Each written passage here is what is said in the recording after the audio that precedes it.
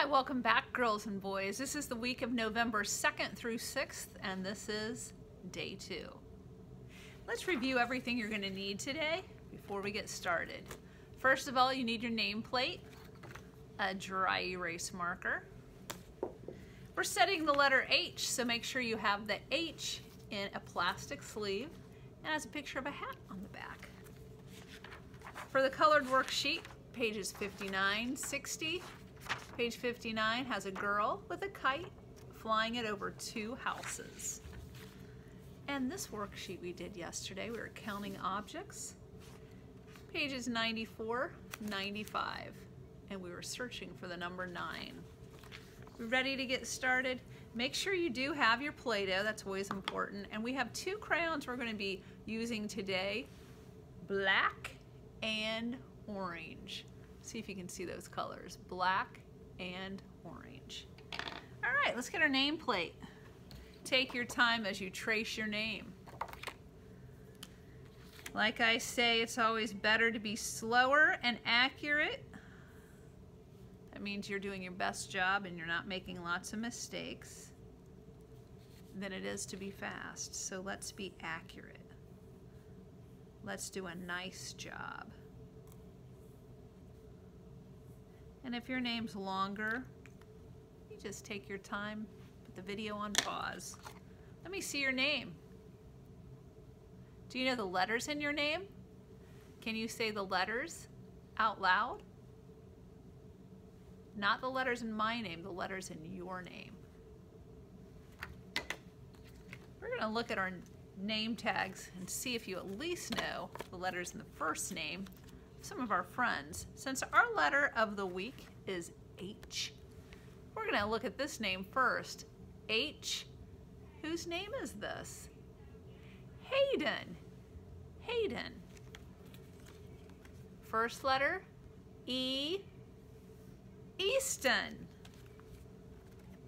First letter, K, Kaylee. First letter, K, Carson. First letter, K again, Kenley. First letter, B, Bennett. First letter, O, Owen. First letter, C, Caitlin. First letter is B, Briggs. First letter T, Timmy. First letter J, Justin. First letter is T, Trayshawn. First letter J, Jessa. And first letter E, Evelyn. Very nice work. I could hear some of you out there. You knew the first letter of your name plus the first letter in some other students' names too. So give yourself a pat on the back. Or how about kiss your brain? How do you know how to do that? You go, kiss your brain. Okay, make sure your H worksheet is in a plastic sleeve and you have your Play-Doh ready to roll.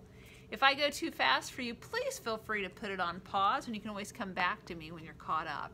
So get some Play-Doh and roll it back and forth, back and forth. I'm gonna put the first piece right here. It's gonna go straight up and down. That's how we write our H. The second piece,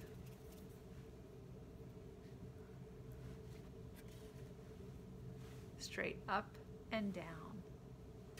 Now we just need to connect those 2 pieces.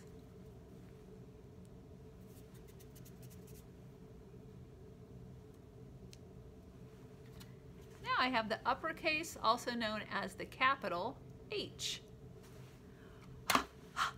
Can you make that sound? That is the H sound. Like hat, house, hen, happy, Now we're going to make the lowercase h. Notice that we have 1, 2, 3 that are exactly alike. The capital H, they have these long straight lines, and then it connects.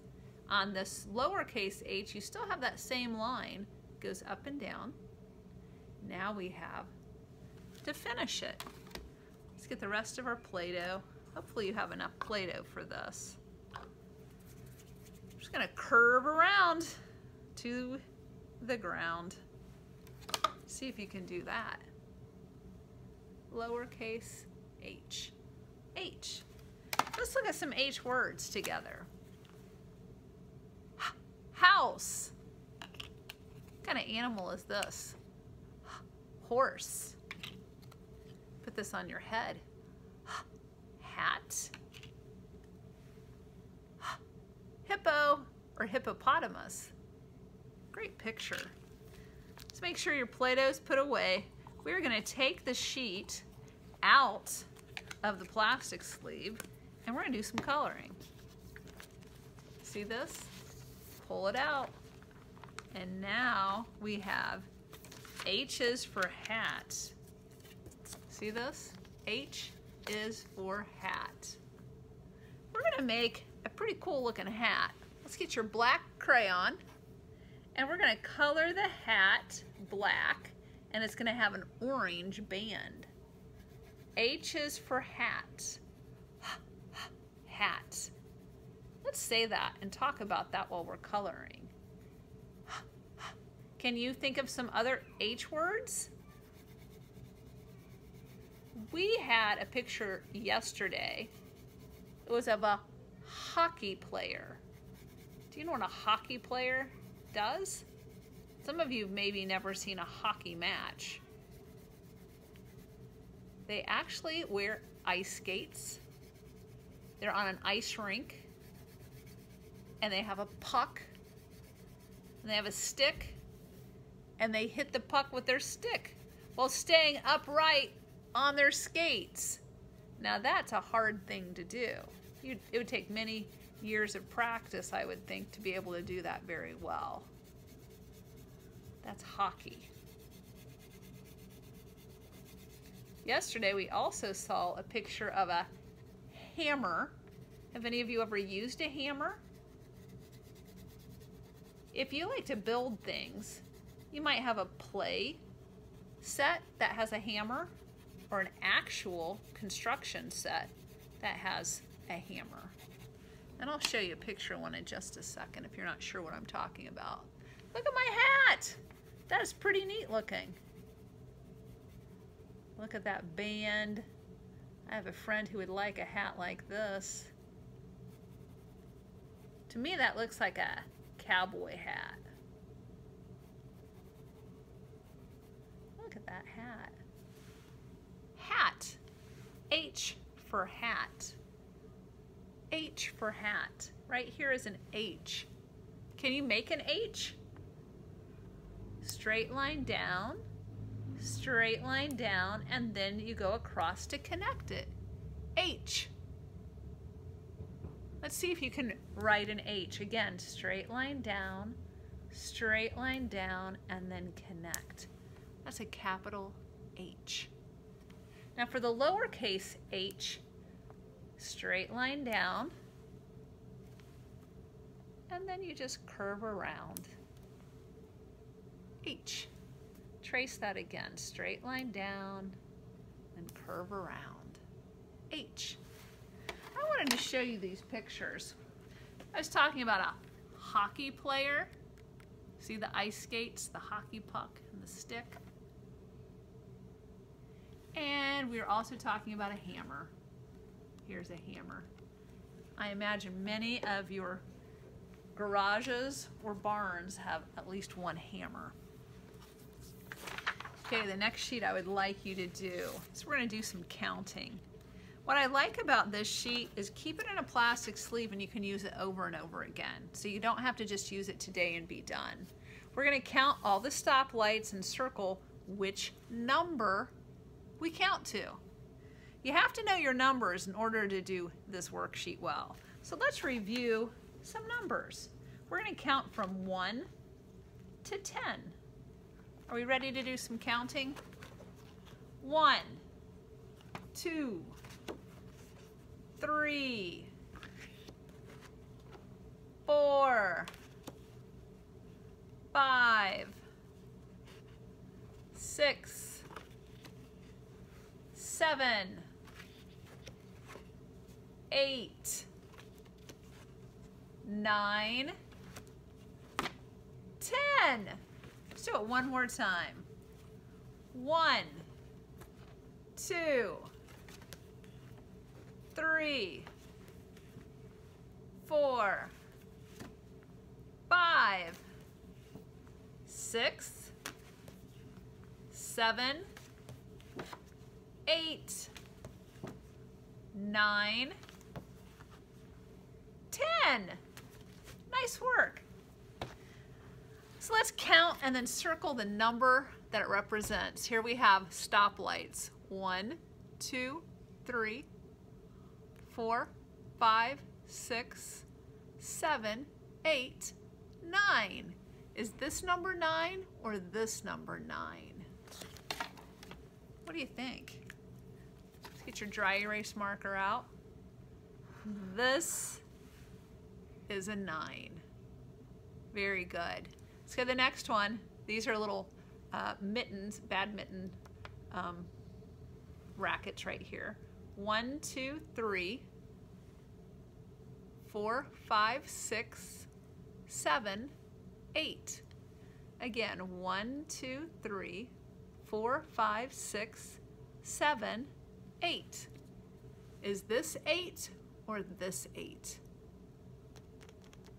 This is the 8, the one on top there. See if you got it. How about the little stick people, the stick figures? 1, 2, 3, 4, 5, 6. We need to know, is this 6 or is this 6? The top one right here, this is 6. How about pencils? Let's count our pencils. 1, 2, 3, 4, 5, 6, 7, 8, 9, 10. Again, 1, 2, 3, 4, 5, 6, 7, 8, 9, 10. Is this 10 or is this 10? It's the one with the 0 next to it. This is 10. And the last one we have lamps. 1, 2, 3, 4, 5, 6, 7. Which number is 7? This number or this number? You did it. You did it. Way to go. And on the back side, instead of coloring in, we're going to circle all the number 9s. Now for the number 9, I'll give you a quick review so you know what you're looking for. This is the number 9. Let's count to 9 together. 1, 2, 3, 4, 5, 6, 7, 8, 9. Very nice. 9. Let's circle the 9 on top. Now we're going to go on a hunt for 9. We're going to look for 9s, remember? 9. Can you find some 9s? I'm going to give you a minute to look and then circle. On the top line we have 2. 1, 2. 2 9s that we just circled. Let's look around for more 9s. Oh, I just found another one. There you go. How about down here? That's a 6. That's a 2. I found a 9. And how about down here? Ding, ding, ding. You got it. There's a 9. 4, 9. Another 9. Your sheet should look like this. We have 1, 2, 3, 4, 5, 6, 7. 7 9s. 1, 2, 3, 4, 5, 6, 7 nines. We circled the very top one and we counted that also. So we have 9. Nines are circled all over this page. See if you found 7 of them. Nice work today. I'd like to review some colors with you. And when we get to black and orange, we're gonna stop.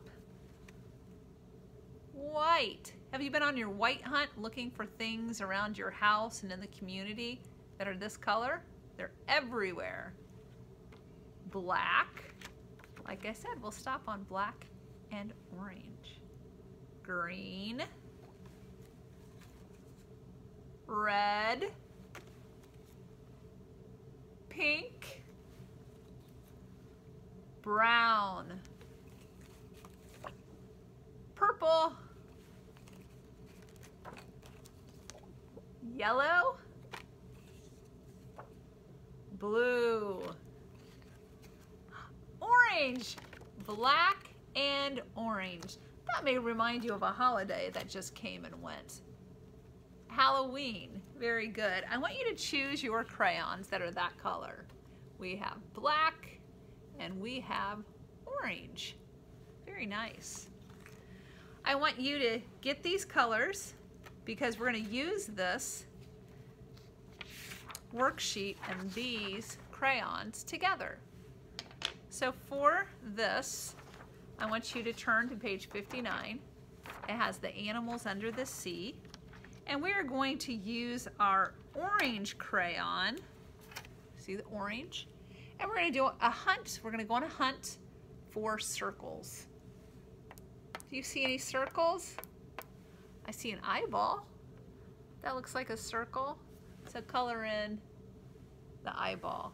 I see another eyeball on a fish. Color that in. I see some more eyeballs on the starfish. You see the eyeballs? They're circles. I love these circles. Those are the best to color in. So color in all the circles you can find. Oh, look at the eyes on this fella. See these? Color these in orange also. Lots and lots of circles. Let's count the circles. 1, 2, 3, 4, 5, 6. 6 eyeballs. 7, 8, 9, 10. 10 circles. Let's turn this sheet over. And we are going to use the orange again. And we're going to still search for circles. See if you can find any circles. I see a tree. That's actually a circle here. Do you see the tree? That's a circle. See any other circles? I think the bird's eye looks a bit like a circle. How about the flower? Do you find the circle on the flower? If you want to put this on pause and find them all yourself, that's fun. And then you can see if you found them all. Let's see if I found any more circles. Look at the girl's shirt. I found some circles here. Now some of them are only partial circles, like a semicircle, a half circle. So I am not going to color those in. I do see some flowers over here that are circles. Look at that kite. Do you see any circles on the kite? I see circles. So many circles. Some of those circles are actually cut in half, so I'm not counting those. So see if you can find the same amount as me. Oh, look at the circles here. There are circles on this kite too. So many. And because there's so many half circles, it's probably best not to have mine counted against yours. Because some of them are up for debate. To say, is that a circle or not a circle? So did you find lots and lots of circles? The last thing I want you to do with the black crayon is we're going to go on a hunt for triangles. Triangles are everywhere here. Look at this. We have a house with a roof is a triangle. The roof on this house, a triangle. There's even something over the door. That's a triangle. Do you see any other triangles? I see a triangle in the tree. Do you see that little tiny one? Any other triangles? Little triangles anywhere? Oh, that was fun, and that was kind of tough, wasn't it? It was a little tough. You did a great job on that. You should feel proud of yourself for working so hard. We have a book today that we're going to be reading, and it's called Truck Stop. Have any of you ever been to a truck stop? Do you know what a truck stop is? Let's talk about it. Truck stops are usually right by a busy highway so that whoever's driving a truck, see, truck stop, who's driving a truck can stop their vehicle and have something to eat. Sometimes even get it fixed. It depends what kind of truck stop it is. This book is about a boy and his family who own a truck stop. And you're going to find out all kinds of fun things that happen at the truck stop. They're very helpful people because they have a restaurant and they have a garage. The name of this book is Truck Stop by Anne Rockwell.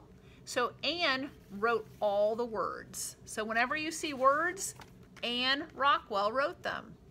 For the person who drew the pictures and colored them all in and painted the pictures is Melissa Iwa. She is the one who drew them and made sure that they were colorful and beautiful. So that's called the illustrator. This is the front cover. It's on the front of the book. This is the back cover. And then inside, you'll see we have a title page where it has the title of the book and it has the name of the author and the illustrator. I love the pictures in this book. I think you would enjoy looking at this in person if you could. You could get it from your library or even look at it on YouTube. And I do have a link below for an activity I want you to do. So do that for your homework. Early each morning, the sun isn't up when we get busy at our truck stop. Mom, Dad, and me. So we have Mama, we have Daddy, and then we have a little boy. That's who the point of view is for the book. That's who is telling the story. Our truck stop is right beside the main highway, heading north and south. So early in the morning. They have to wake up early so they can make breakfast.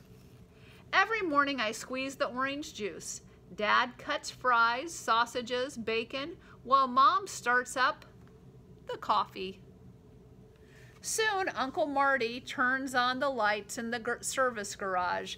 Another good morning has come. The pictures are outstanding in this book. I love it when the trucks start rolling in. Their lights are bright in the dim, dark morning. I know each and every one of the regulars that come to our truck stop. Regulars are people who do the same thing over and over, so they go to the truck stop day after day. I love how they come rumbling their wheels and with their air brakes whooshing. I love how the smell of the diesel fills the air. 18-wheeler is the first to arrive. Sam, his driver, asked Uncle Marty to check all 18 tires.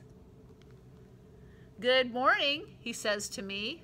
1 coffee and bacon and eggs over easy, says Mom. You bet, says Sam. They know the orders by heart. Milk Tank and Maisie are next. The big silver tank glows in the early pink dawn. 1 coffee and donuts coming up, I call, even before Maisie sits down at the counter.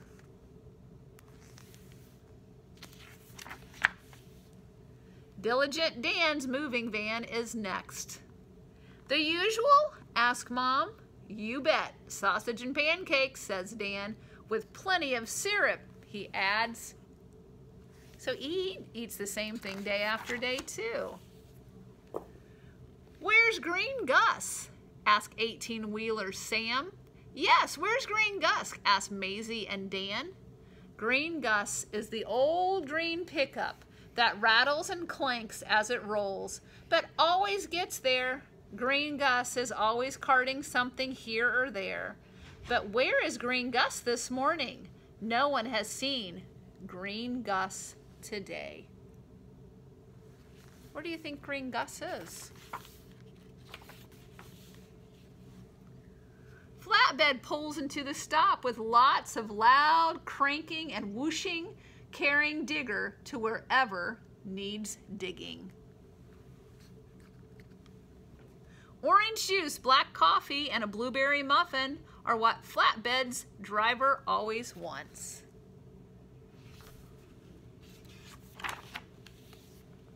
Now our stop is filled with the good smells of coffee brewing, bacon frying, eggs sizzling, sunny side up or over easy.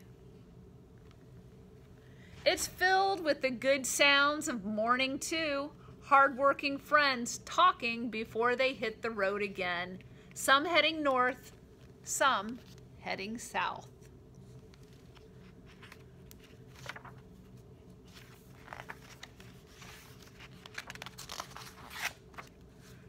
Suddenly, Big Yellow Bus is here. Big Yellow Bus has come for me, as it always does, each weekday morning at the very same time. Now it's time for our friend to go to school. I pick up my backpack and run to the bus. It's time for me to go to school. What does he see as he's driving in the bus? He's riding along. He sees his friend in the green pickup. On the old blacktop road through the woods, I suddenly seen Green Gus parked all alone on the side of the road with a very sad driver. Please call the truck stop to say I found Green Gus. I asked the bus driver, and that's what she does.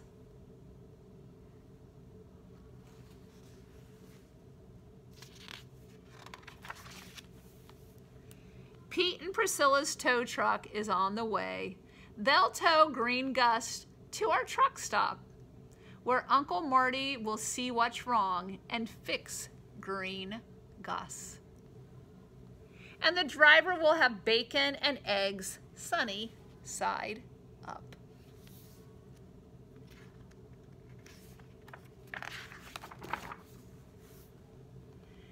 Then all the trucks can go on their way again, including Green Gus. Tomorrow, I'll say good morning again when they come to our truck stop by the side of the highway where the big road heads north and south.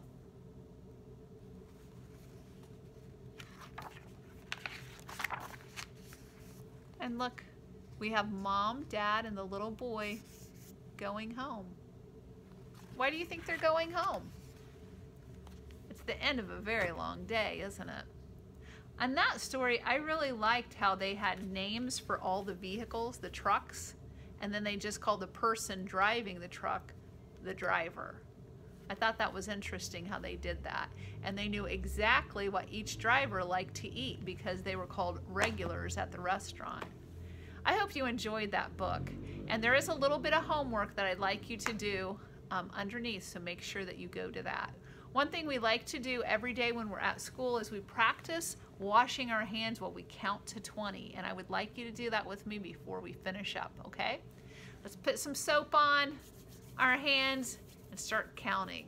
1, 2, 3, 4, 5, 6, 7, 8, 9, 10, 11, 12, 13, 14, 15, 16, 17, 18, 19, 20. Rinse off your hands. Dry them off. Nice work. I'll see you again soon. Have a great weekend, boys and girls.